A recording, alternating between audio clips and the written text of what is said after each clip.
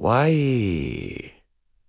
is rust orange? The chemistry of decay. Have you ever wondered why rust always turns that deep orange-brown color? Why not green like copper or black like soot? The answer lies in a tiny chemical dance between iron, oxygen, and water. When iron meets moisture and oxygen, it begins to corrode. This reaction forms a compound called iron oxide, the scientific name for rust. But not all iron oxides look the same. The orange color we see is actually the result of hydrated iron 3 oxide, a form that scatters light in warm, reddish tones.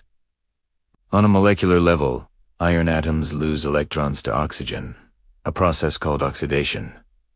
That's the decay part. The oxygen atoms combine with the freed iron to create a new structure that reflects light differently. Instead of shining metallic gray, it absorbs blue light and reflects orange. The color isn't random, it's chemistry's fingerprint. Different oxidation states of iron produce different hues. Fe, the orange-brown rust we all recognize, forms slowly and loosely, allowing air and moisture to keep attacking. Bat Fe, a darker black oxide, can sometimes protect the metal beneath, forming a tight layer that stops further corrosion. That's why you might see dark patches on old iron gates and bright orange streaks on newer ones. They're both rust, just different stages of the same chemical story. Humans have known about rust for thousands of years. In fact, early artists ground up iron oxide to make ochre pigment, one of the oldest colors ever used in cave paintings. So that orange tone you see on corroded steel today, it's the same color ancient humans used to paint their world. Rust is decayed,